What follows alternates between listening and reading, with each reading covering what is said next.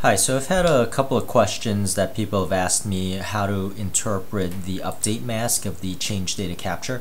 So I'm going to do a video on this and clarify how to interpret that. And the way I'm going to do that is demonstrating a couple of inserts and updates. So I created a generic table called generic table here with 10 columns. I named it column 1, column 2, all the way up to 10. And I've enabled the change data capture on it by capturing all 10 of the columns.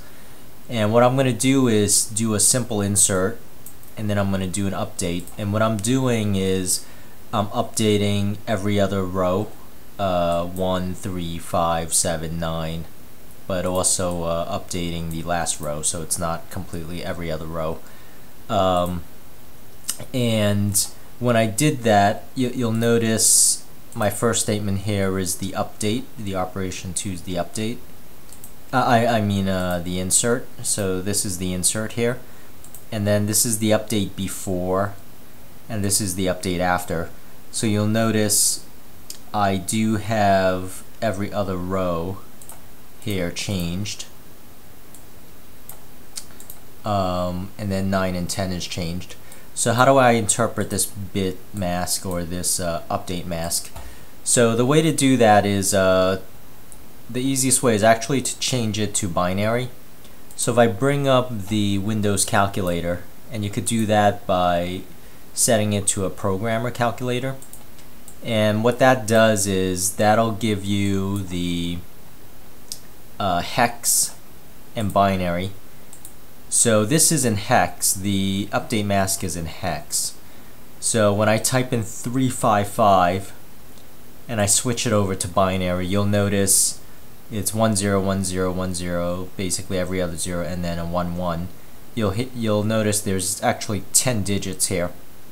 So the ones are what changed, and the way to interpret that is it's a little bit confusing because when you read the table here, it's from left to right. So column 1 is the leftmost, all the way up to column 10, which is the rightmost column.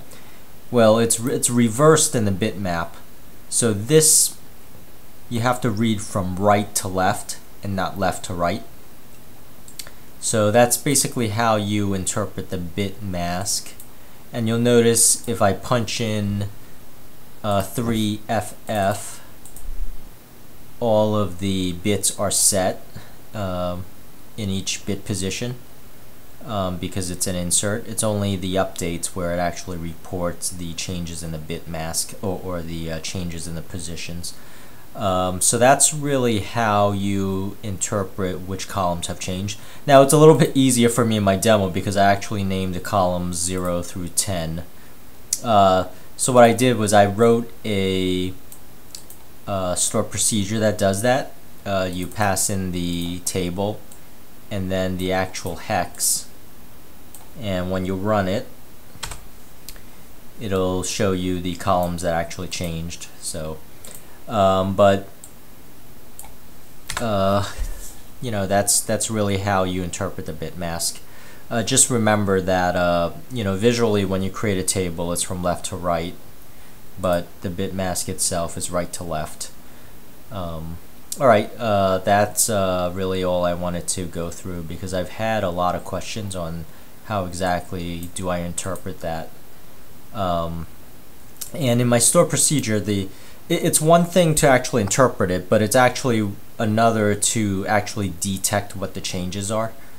So the way to do that is actually querying the syscolumns using the column property and the column ID to get the ordinal position, and then just shifting the bits by doing a bitwise OR. I mean a bitwise AND to see which positions change. So this is how I actually wrote this store procedure here. So that's some tips as to how to interpret the bit mask and actually how to get actionable information out of it, and actually you know, do whatever scripting, whatever logic you need for that based on what column changed. So alright, thank you for watching.